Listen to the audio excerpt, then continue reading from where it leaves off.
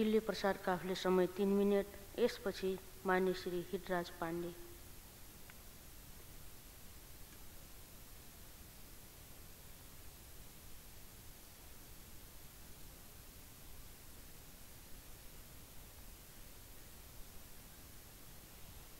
सम्माननीय सभामुख महोदय, हामी अन्तर सरकारी वित्त व्यवस्थापन विधेयक 2074 माथि छलफल गर्दैछौँ।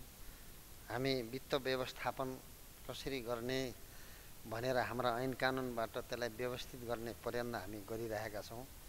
तर हामीलाई लाग्छ यो वित्त व्यवस्थापन जो अघि बाँडफाँडको शब्द त्यहाँ उल्लेखित पनि छ, बाँडफाँड भनेको भाइहरू छुटियो भने अंश बाँड्दा पनि कति ठाउँमा झगडा गरेको कुरा, फेरि पनि हाम्रो देशमा प्रदेशहरू बीच झगडा त ल्याउने होइन भनेर यसले केही प्रश्न पनि उठाएको छ।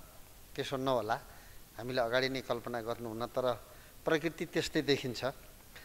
प्रदेश स्थानीय तहहरूले कुनै किसिमको पनि वैदेशिक ऋण लिन नपाउने व्यवस्था, ऋण लिन नपाउने व्यवस्था हामीले यसमा गर्नुपर्छ। ऋण भनेको केन्द्र सरकारले मात्रै लिनुपर्छ, देशको आवश्यकताको आधारमा देशलाई विकास गर्न र देशको आर्थिक उन्नतिको लागि लिने कुरा हो र तलका निकायहरूबाट लिन नपाउने व्यवस्था गर्नुपर्छ। उत्पादनको कमी, उद्योग धन्दा नभएको प्रदेश र स्थानीय तहलाई सङ्घीयले खर्चको व्यवस्था मात्र नगरी उद्योग धन्दा स्थापना र स्थानीय स्रोत साधनको परिचालन गर्नु आवश्यक छ।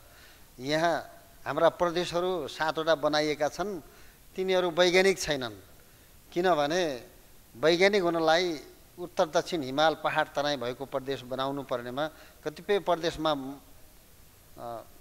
मधेस छैन, कतिपयमा पहाड छैन।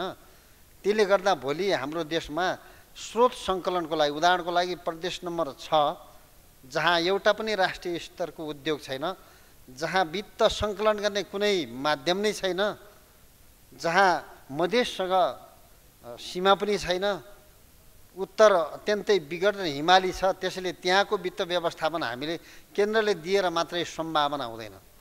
त्यसैले हामीले यो वित्त व्यवस्थापन गर्नुभन्दा पहिला हाम्रो राज्यको आर्थिक सङ्कलनको लागि, उत्पादनको लागि त्यहाँ उद्योग धन्दा स्थापना गर्नुपर्छ र त्यहाँका जनतालाई आर्थिक रूपले समृद्ध बनाउने काम गरिनुपर्छ। प्रगतिशील कर उठाउन पाउने प्रावधानसहित विधेयकमा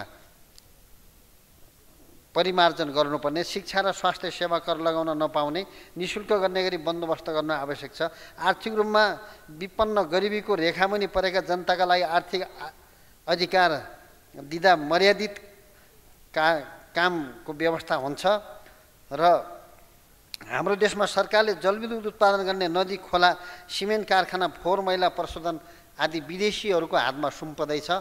त्यो अवस्थामा हामीले हाम्रो स्रोत विदेशीलाई दियौँ भने हामीले कसरी आय आर्जन गर्ने, कसरी उत्पादन गर्ने, कसरी युवा पिँढीलाई रोजगारी दिने बारेमा पनि हामीले सोच्नु जरुरी हुन्छ।